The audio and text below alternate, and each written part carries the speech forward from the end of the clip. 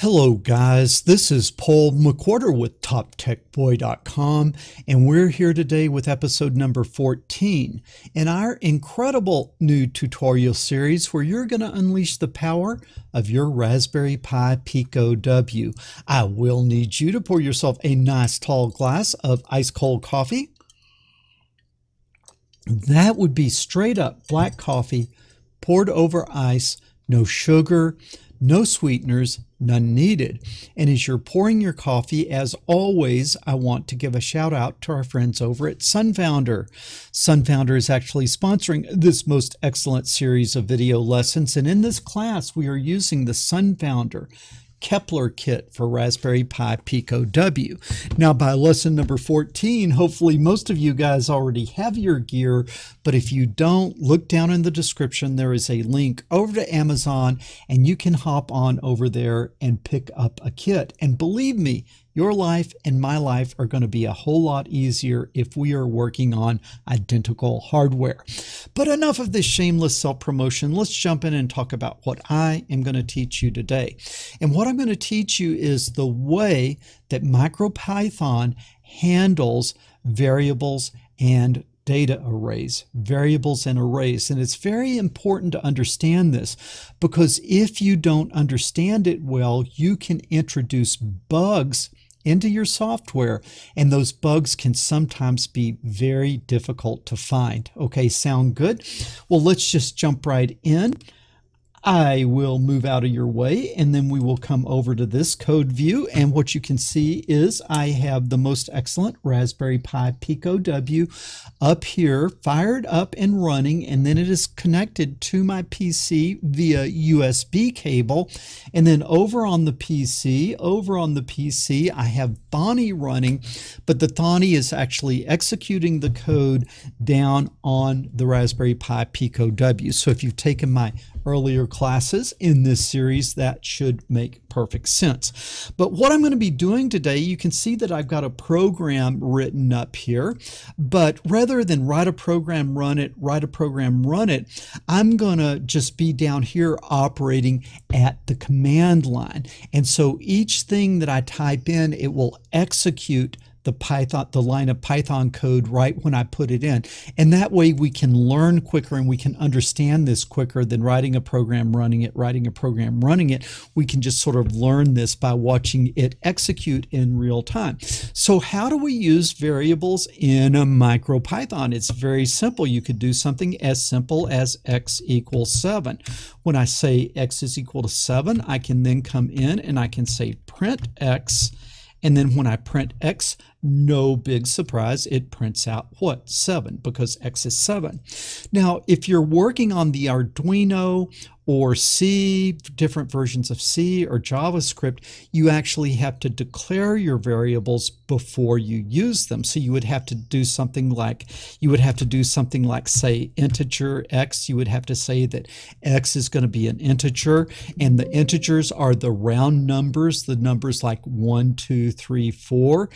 0 is also an integer. The negative numbers are integers like -1, -2, -3, -4, but they're the positive and negative round numbers, including zeros.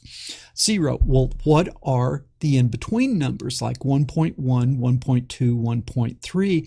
Those are the floating point numbers. And in most languages, if you wanted x to be a float, you would have to do something like, say, float x, to tell it before you use x that it's going to be a float.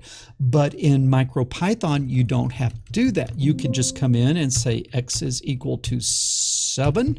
Okay. And then what you can do is you can say print x, and then what you have is the number 7. Now, what I want you to see is, I'm going to show you one other thing really quickly here. As I'm doing this, I don't have to type print every time. That if I just put the variable name and enter, it will print it out, and that will allow us to go a little bit faster. So if I just say x, it'll print x, and that is 7. Now, the 7, simple 7 by itself, that is an integer. Why? Because it's not an in-between number and it doesn't have like 7.1, 7.2, 7.3. When you put that decimal point in there, it makes it a floating point number. And very important, even the number 7.0, that is a floating point number. Why? Because you put the point in there. So if I say that x is equal to 7.0, and then I say print x, and it comes out 7.0, at this point, x is no longer an integer. X is a floating point number. But I can come back and I can say x is equal to 7, and then x, and now x is an integer. Does that make sense? I hope that makes sense. Well, let's play around with this. Let's say x is equal to 1, and then let's say y is equal to 2, and let's say z is equal to x plus y, and then let's print z. And what is z? Z is 3. And what kind of number, what kind of variable did Micropython make z? It decided to make it an integer. Why did it do that? Well, it thought, x is an integer, y is an integer. I'm adding two integers together. I might as well make that an integer. Makes sense? Okay. But now watch this. What if I said z is equal to y divided by x? Okay, so now let's look at x is 1, y is 2, and what do you think z is going to be? Z is 2.0. Now this is interesting. When you divide, Micropython always makes the result a floating point number. Even if you take an integer and divide by an integer, it will make the result a floating point number. And also see, not only is y an integer, not only is x an integer, but y divided by x could have been an integer, because 2, it could have just made it 2, but it made it 2.0. So what's very important is to see Micropython, anytime you divide, it creates a variable. It's going to create a result that is a floating point number, even when an integer would have sufficed. I hope that makes sense. Now let's play around a little bit. Let me show you a little bit of a way that you could get in trouble. Okay, let's just say that I made, let's say I'm going to import from machine. I am going to import pin. Okay, so I'm going to work with my GPIO pins. All right, now I'm going to say green LED is equal to, let's make it pin 13. Does that make sense? Okay, now I'm also going to say that y is equal to 1 and z is equal to 1, and I'm going to say x is equal to y divided by z. Now, are you keeping track of what x is? Okay, now let's look at green LED. Green LED is 13. Now I'm going to have red LED, but I'm going to make red LED the next pin. So red LED is going to be equal to green LED plus the next number, which is just going to be plus x, which was 1, right? Okay, so now I've got green LED and I've got red LED. Now I'm going to create an object based on those two pins. So I'm just going to say my red, I'm going to say my green object is going to be green LED, and I'm going to make that a pin out. And if you've taken my earlier lessons, this should make perfect sense. What are we doing? We're making green LED, which is pin 13. We are making that an output pin, right? That should make perfect sense. So I'm going to say green object, and I need to do this a little bit more carefully, right? Is equal to pin of green LED and pin out. And so that is making green object an output pin, and it's going to be at green LED, which is pin 13, and boom, that works great.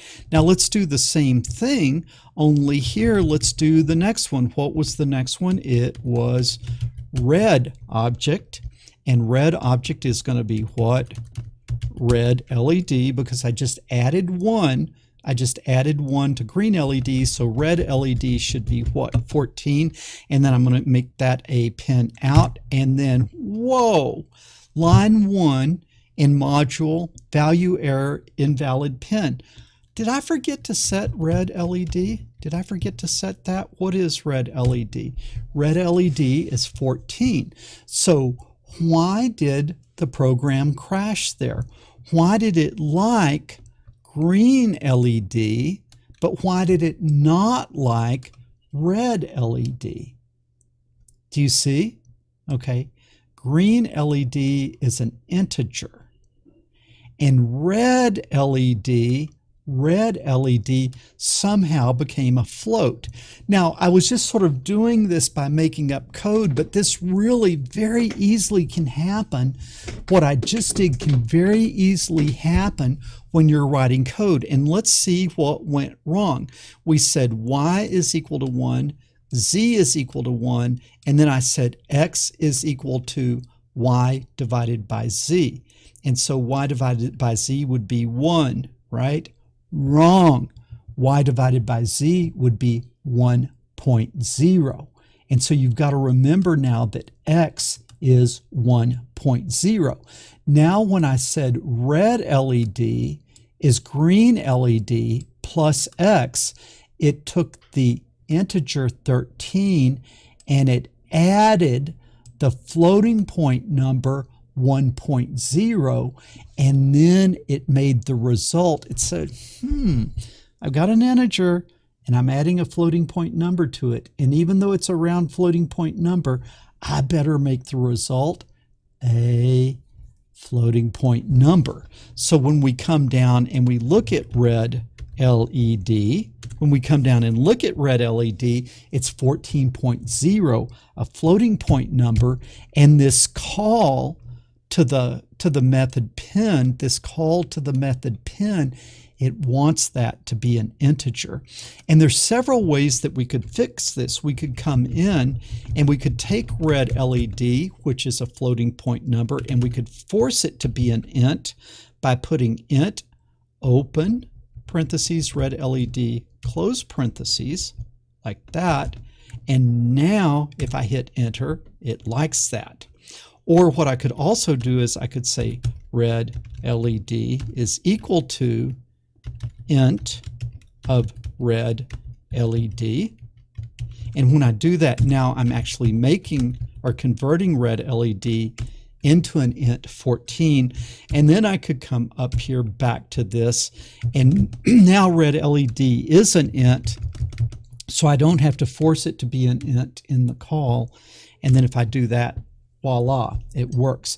So we've got to be very careful to keep track of variable types, because as our programs get more advanced, many times we call functions and methods, and those functions and methods sometimes specifically want integers. And if we pass them floats, then the program crashes. And sometimes our variables can end up floats even when we don't intend them to be.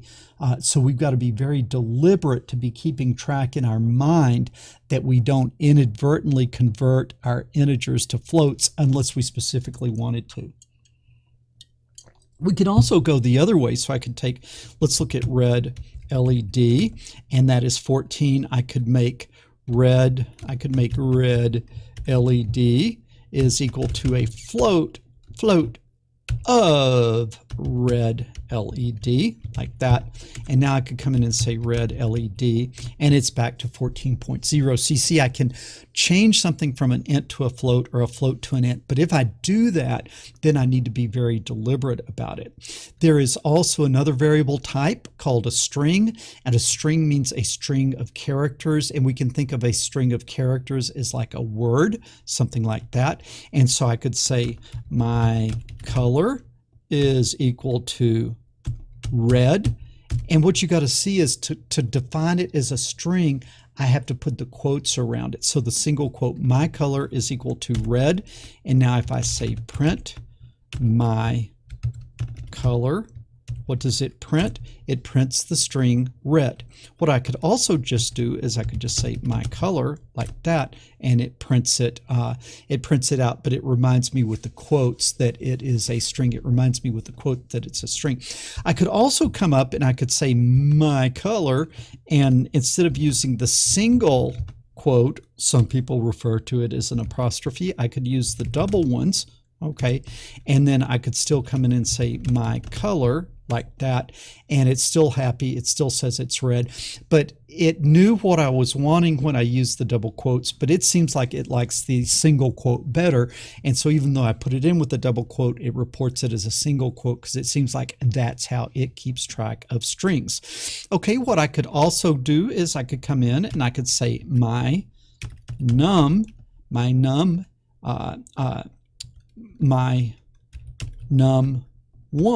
is equal to 1, like that. And then I could say, let me try that again. My num1 is equal to 1. My num2 is equal to 5. Okay. And then sum, better not do that. My sum is probably a reserved word, so I didn't want to use that, but my sum is equal to my num1 plus my num2. Okay, now I've got my sum. Somebody tell me what my sum is. If I do this, somebody tell me what my sum is. Okay, my num1 is 1, my num2 is 5, and my sum is my num1 plus my num2. Okay, let's see what happens. And if you said 6, you would be wrong. It gives the result of 15 or 1-5. What happened? I am not sure if you were paying attention, but when I said my num1, I didn't set it to the number 1. I set it to what? The string, the character 1. And then likewise, my num2 was set to the character 5. And what you have to see is that if you are dealing with strings, the addition sign does not sum or doesn't add, it concatenates. Okay, it concatenates, which means it puts one value on the end of the other. So let's come up here, and if I say, where did all that go? Okay, if I say my sum is my num1 plus my num2, and then I print my sum, what do I get? I get 1-5. Well, what if I did it the other way and I said my num2 plus my num1 and then my sum? It reverses it, 5-1. I am concatenating. I am placing one string on the other end of the other string, and it sort of goes in order. I could come up and I could keep going. I could say my sum2 plus my sum1 plus my sum2.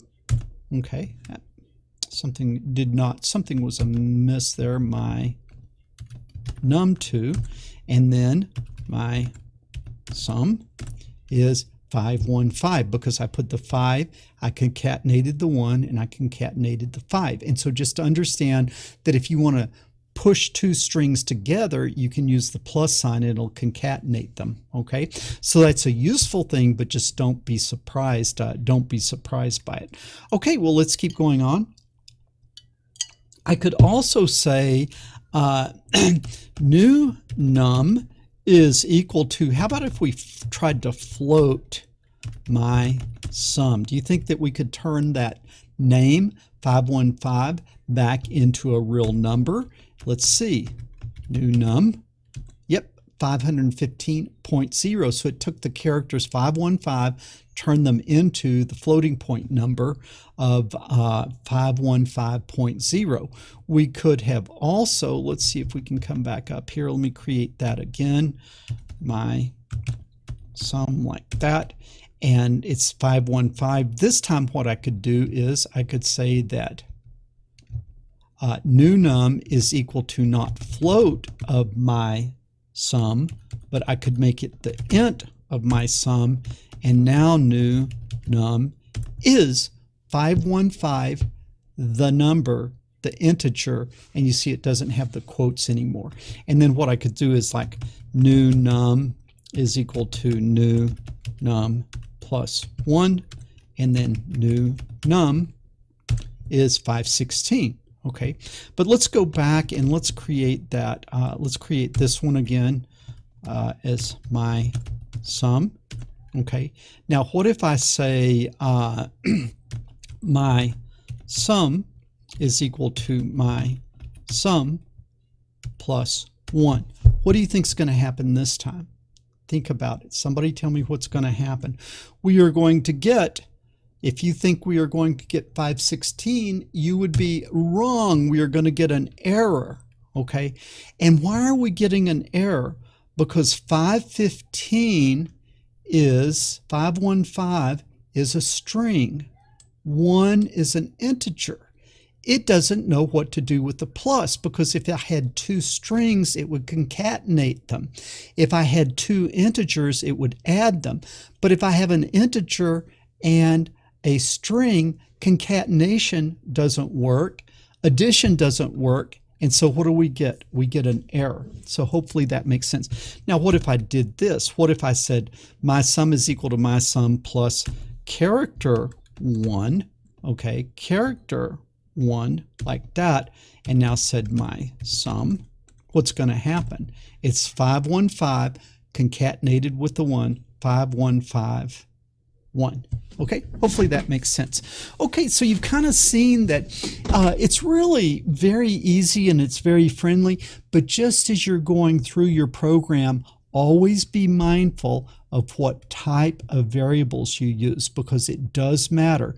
15, the integer 15 is not the same thing as the floating point number 15.0, which is not the same thing as the character string 15.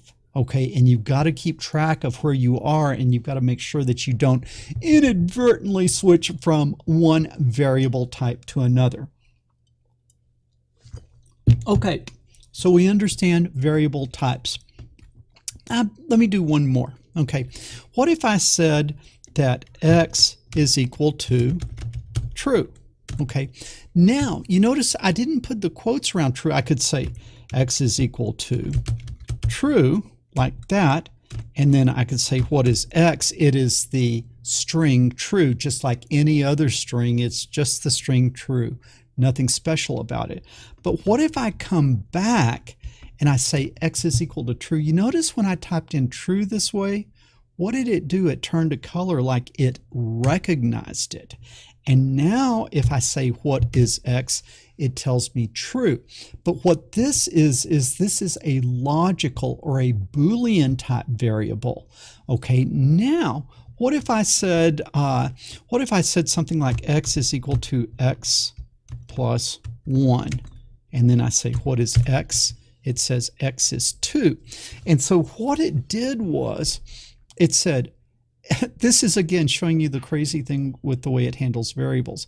At first it said x is true, and then when I say x is equal to x plus 1, it says, well, true, if I made that a number, it would be 1, okay? And then 1 plus 1 is 2, and so now x is no longer a Boolean, it's become an integer. But let's go back and make it Boolean again. So I'm going to say x is equal to false, like that. Okay, what is x? X is false. What if I say print x? It prints false. Okay, and so in both cases we're getting an expected result. And now watch this though. I'm going to say y is equal to not x. Okay, y is equal to not x. X is false, y is not x. Now what does it make x? It makes x true. Now what if I say z is equal to y plus x, like that? What is z? Okay, went back to 1 because it said, well, that x is false, x is 0, y is 1. And so if you really want to add them, you're going to get 1. But let's go back. Y is true, z is 1, and x is false. True and false. What I could also do is, so let's look at this. I could say that z is equal to x or y. X or y. Now let's print z. Now z is true because it's saying the output z is true if x is true or y is true. And what did we know? Y was true, and so what did we get? We got true for an output. So let's look again. X is false, y is true, and then z is x or y, and z turns out to be true.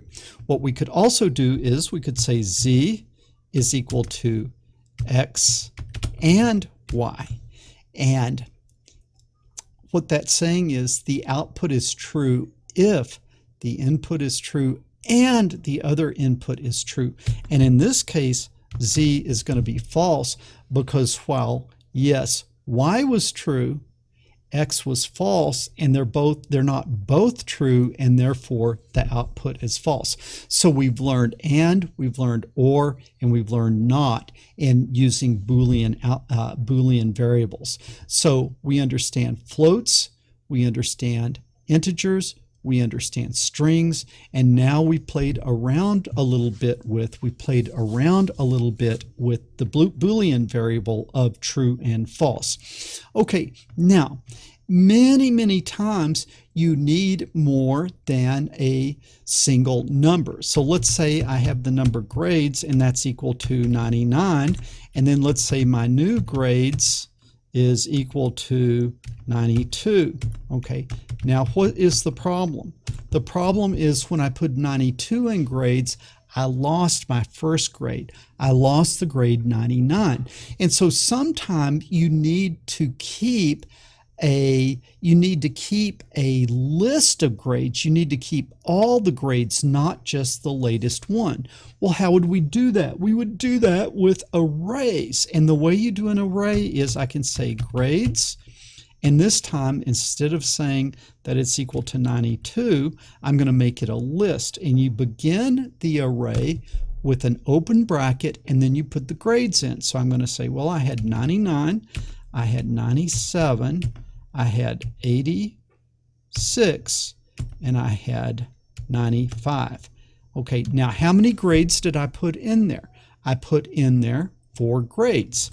And now if I say what is grades, it gives me the list back, 99, 97, 86, and 95. But you see, a lot of times you don't want just the whole list. You want to do something with the numbers, and so you want to be able to grab the numbers individually.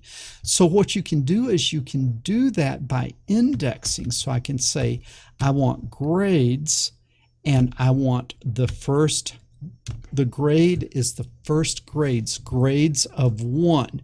So if I say print grades of 1, what do you think it's going to print? If I say print grades of 1, what is it going to print? Grades of index 1.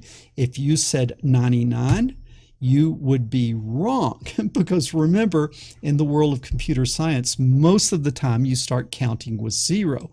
So this is the 0th element.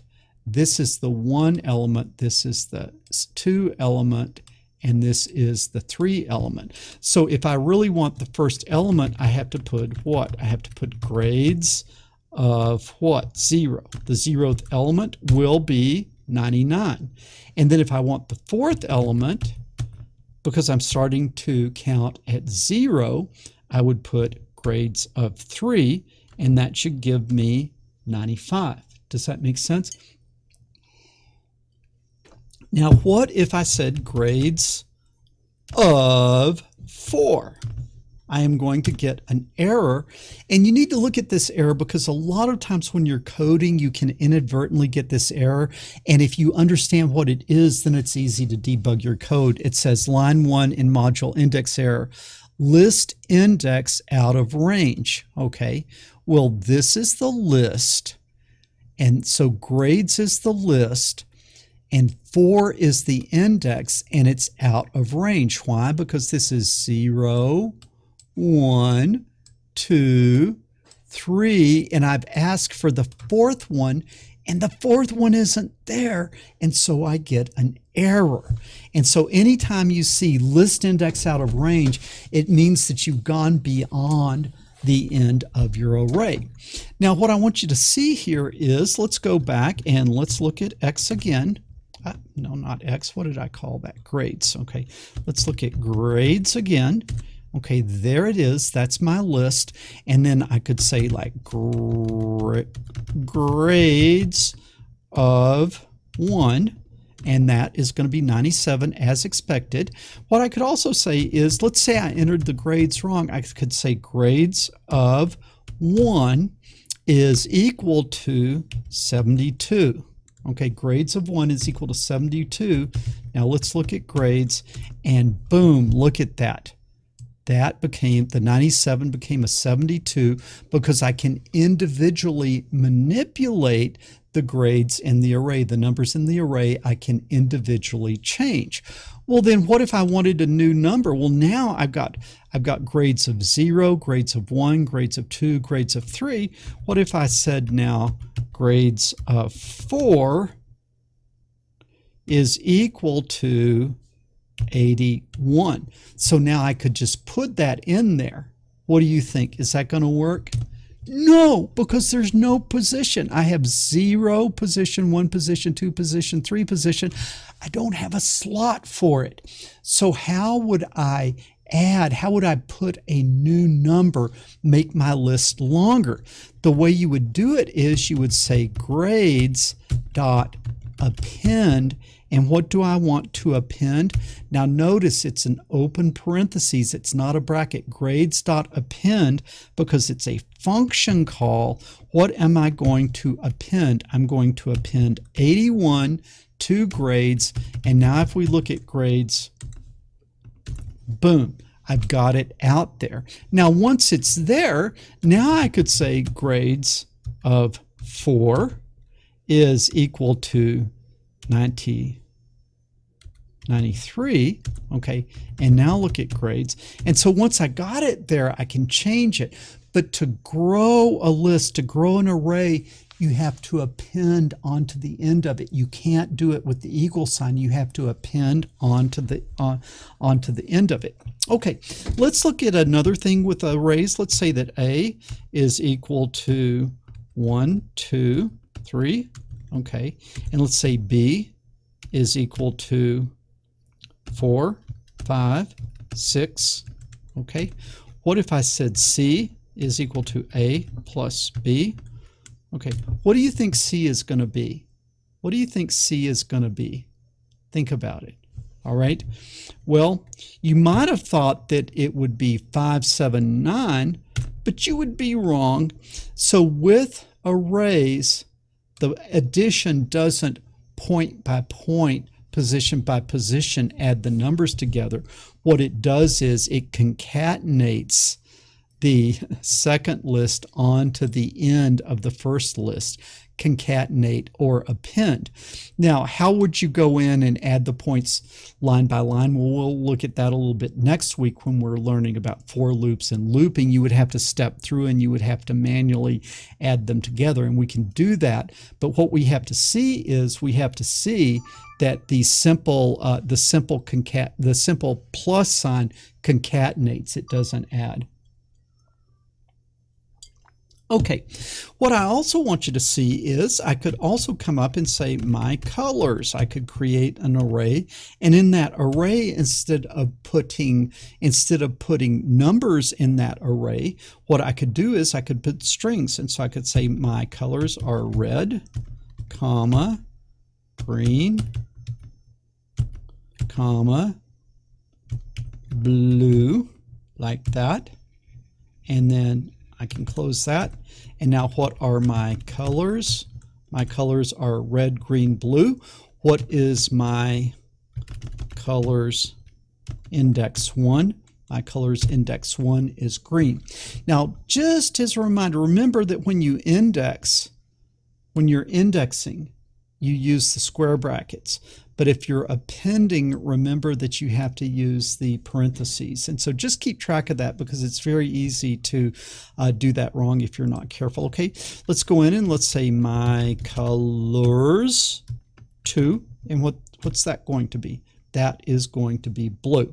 All right, so now we've done integers, we've done floats, we've done booleans, we've done strings, and we've done arrays, we've done concatenation, we've done a lot of different stuff. But now what I want to also show you is you can have two-dimensional arrays where you have rows and columns. And so let's think of a two-dimensional array where the first row is 1, 2, 3, and then 4, 5, 6, and then 7, 8, 9. A 2D array. How would we do that? Well, I'm going to say x is equal to, and then I'm going to open the array. And now what do I need to do? I need to open the first row. And now I need to put the first row elements in. 1, 2, 3. Okay. Close the first row, put a comma, open the second row. 4, 5, 6. Close the second row, comma, open the third row, and then say 7, 8, 9. And now what I'm going to do, I am going to close the third row and then close the array. All right, and now let's look at x. X is 1, 2, 3, 4, 5, 6, 7, 8, 9. Let's see if I can print x, if it'll do it any differently. Sometimes it'll do it a little different. You know, it does it the same. Okay, now, what if I said x of 1? What is that going to be? Well, that is going to be the one row. The first row is 0, the next row is 1, and so what it gives me is 4, 5, 6, which is the second row. Does that make sense? Okay, what if I wanted to get this 3 out of there? How would I do that? Well, that's x. Stop that. That is x. And what row is it? It's the 0th row. All right, it's the 0th row. And then which column is it? It's the 0, 1, 2 column. It's the second column. So what I do is I give it the index of the row, and then I give it the index of the column, and boom, it is 3, as we would expect. Now, sometimes in some languages, I don't know if this is going to work, you could say 0, 2 like that. But it doesn't like that. It doesn't like that in Micropython. Sometimes you can kind of put a number, comma, number, and you can put the indexes with commas. But Micropython wants you to do open bracket, index, close bracket, open bracket, index, close bracket, and then you will get the things that you want. Just like that. Okay, and now what I want to do is I've shown you, okay, let's go back to my colors. Let's do this. We had this array of my colors. Okay, let's put that back in there.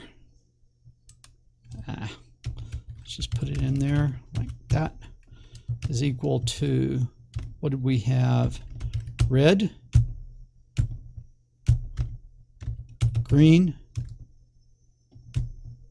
blue, like that. Close it. All right. Whoa, what did I see I didn't open the there, like that. Okay, now my colors, like that, and it is red, green, blue. My colors 1 is going to be green. Now what do you think would happen if I said my colors 1 and then 2? What do you think would happen if I put another index? Because this is just a 1D array, red, green, and blue. What would it do if I did that? You would get E. Now, how come I got E? Because my color's 1. This is the 0th element. This is the 1 element. And then I told it to index to 2. Well, this is the 0. This is the 1. And this is the 2. So it gave me that E. That's kind of unexpected, but it says, well, he wants to index it again. guess I could just go through the letters if you wanted to. So that's what it does. And it's kind of cool to be able to do that. Sometimes that actually comes out to be pretty helpful. Let me see. I'm not sure if I remember how to do that. Let me just try this real quick.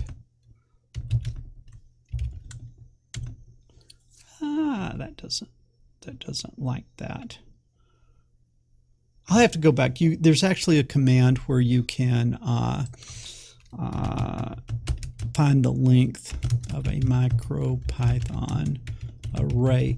I'll have to show you that next week, because it's like there's a way that you can actually get the length of like how many elements there are, and that's kind of helpful. I'm trying to think. Not exactly sure how to do that, but we'll look at that. We'll look at that next week, because getting the length parameter is pretty useful. Okay, so we have done. Let's also say I could say my logic, and I could say that is equal to, and then what I could do is I could say true, true, false. Okay. Now notice that I didn't put quotes around true and false, and it took it. Why? Because now my logic is a Boolean or a true false type of variable. So my logic is equal to true, true, false.